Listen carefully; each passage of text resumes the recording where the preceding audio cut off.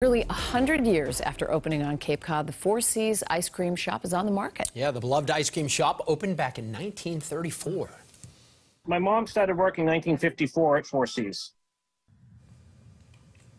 Doug Warren and his wife Peggy took over the business from his parents in 2000. It is a staple in the area and for people vacationing on the Cape. The shop near Craigville Beach went on the market on Friday. The Warrens are telling us that they're hoping whoever buys it will love it as much as they do.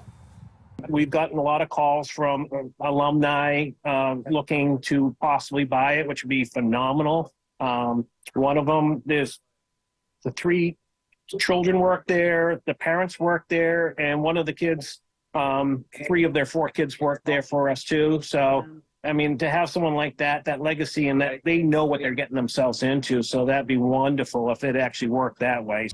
The asking price is $3 million.